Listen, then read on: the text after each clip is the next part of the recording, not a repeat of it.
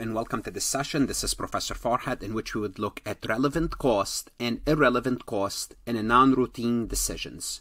We're going to start by discussing what's relevant and irrelevant. Then we will discuss briefly what are non-routine decisions and how do we use relevant cost and irrelevant cost in those type of decisions. Relevant cost or even relevant benefit or revenue are costs or revenues that differ between alternatives. So how do we consider something that's relevant? Well, we have to focus on the differences between decisions, not similarities. So if there are differences in terms of cost or revenue, we consider the cost or the revenue as relevant. I'm going to start with a simple example to illustrate the big concept. Then we will focus a little bit more on specific examples, then we use numbers. Think about hiring 2 employees. If you're hiring 2 employees, we're going to start to evaluate them. Okay, this is employee 1 and this is employee 2. Employee 1, they have a 4-year degree. Employee 2, they have a 4-year degree. Those are similarities. It doesn't really matter. We don't focus on those because they both have a 4-year degree. Point number 2, they both passed the CPA exam. They both passed the CPA exam. Again, this is not relevant. Why? Because they both have the CPA exam. One have 0 years of experience and one will have 2 years of experience. Hold on a second. Now, from an experience perspective, we have differences. So what we're looking at are differences. And this is called differential analysis, looking at differences. And specifically, when we are doing those differential analysis, we're going to have to look at future revenues and future costs that differ among alternatives. And this is what we are looking at here. What are relevant? Focus on relevant cost and relevant benefit or revenue that's going to differ between alternative in the future. This is what we mean by making differential analysis. So any cost that's avoidable, any cost that we can avoid, or any benefit that we can incur in the future is considered relevant. So if we can avoid a cost, that's a relevant cost. If we can generate additional revenue, that's relevant revenue because we can generate this additional revenue.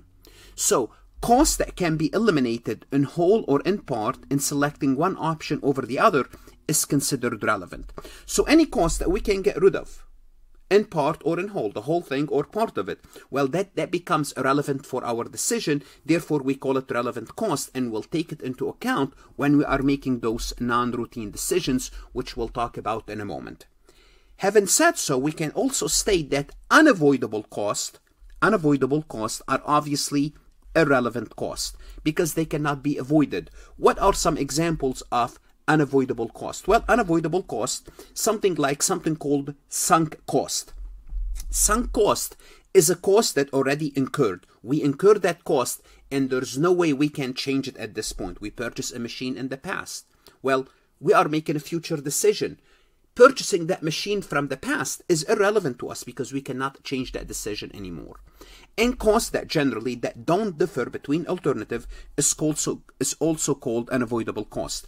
Now we're going to be giving more specific example about relevant cost, but this is basically the big picture.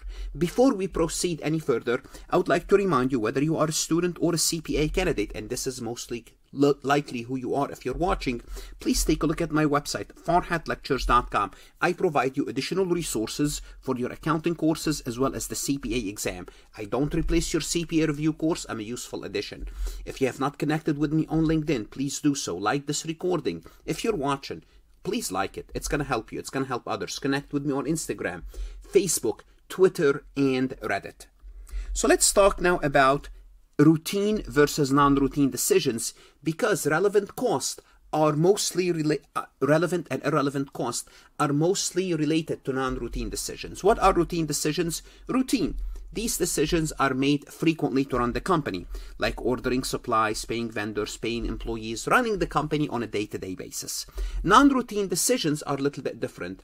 They use a unique set of conditions to make decisions. So those are different non-routine decisions. Specifically, we're going to be covering 4 types of non-routine decisions: add or drop a product or a segment, make or buy decision, or basically make or outsource, special orders, accept or reject an order, order, sell a product, or process further. And when we are dealing with those non-routine decisions, we have to know specifically what is a relevant cost. So we're going to be looking at some examples. Again, any avoidable cost is a relevant cost. Like what? Any future variable production cost. So when you're looking in the future to whether to make a decision or not, any variable production cost, such as direct material, direct labor, variable overhead. Notice the variability. Those costs are variable. Any future variable selling or shipping cost that you are going to incur, that's relevant cost. Any future fixed cost, be careful, incurred specifically for this project or decision. For example, if you need to buy a special machine because we are undertaking this project, it's a special non-routine decision. Although the cost is fixed, if it's specifically for this project, then it becomes a relevant cost, thus taken into account when you are making that decision. Any future opportunity cost. What is opportunity cost? Something that you deliberately forgone, you gave up. Well, if that's the case, you gave it up, then that's a cost because you could have did that instead of doing what you are doing now. You gotta ignore cost and benefit that don't differ. And remember, cost in one context could be relevant and another context could be irrelevant. So each case is different. So you have to be careful. And obviously, we'll work examples down the road and you can go to the website and look at examples. But the best way to illustrate this is to look at a simple example just to kind of get familiar with what's relevant, what's not relevant. Okay? Adam is a college student in Philadelphia, is considering visiting his friend in New York. Adam can drive his car, specifically in New York City. Adam can drive his car or take Amtrak from Philadelphia to New York. Using a car, it's 100 miles to his friend's apartment. Which alternative should Adam use? And this is the cost.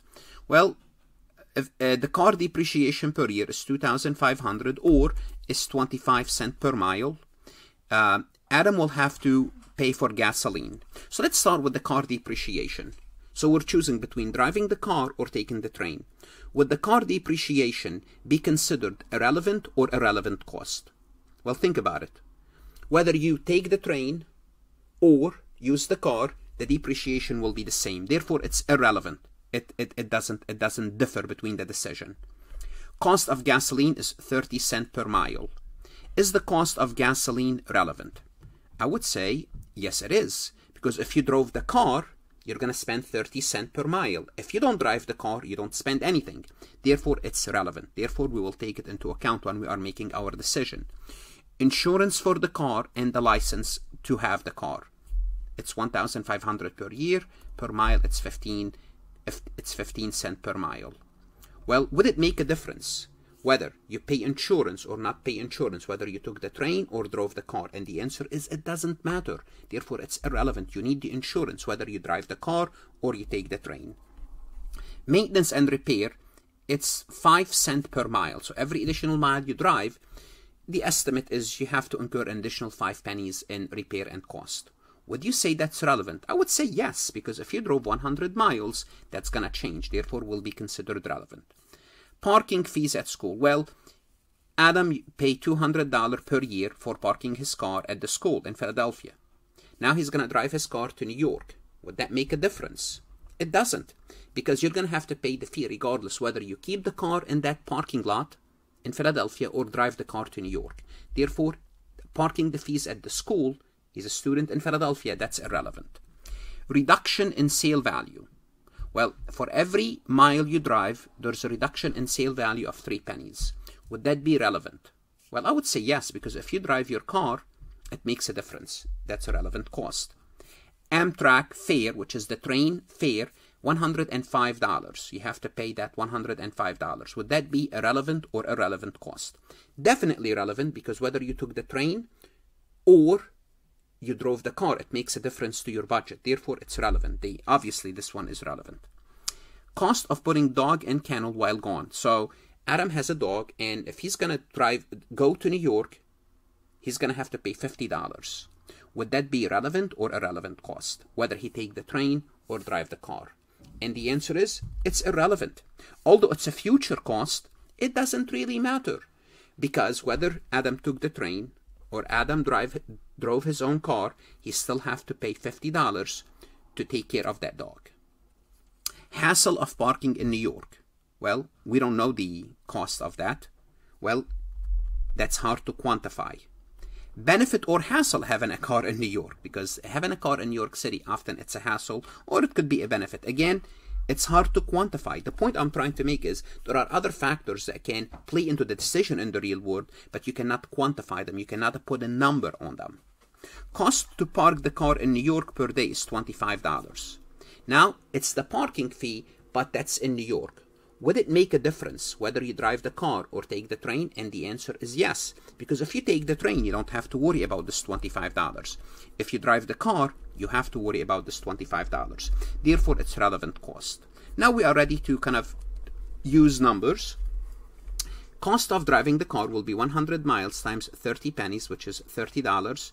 Maintenance and repair will be costing an estimate of $5. Lost value is $3.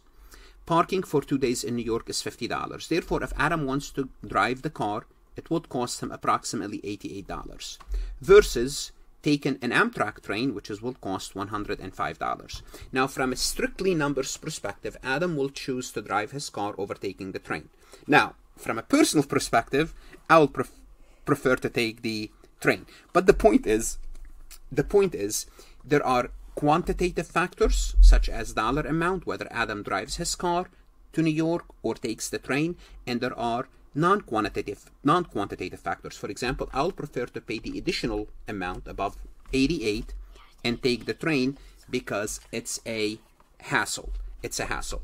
I hope this session clarify relevant versus irrelevant cost. What should you do now? Go to farhatlectures.com and look at multiple choice true false questions. That's going to help you understand this concept better, because you need to understand relevant and irrelevant cost when it comes to non-routine decisions. Good luck, study hard, and of course, stay safe.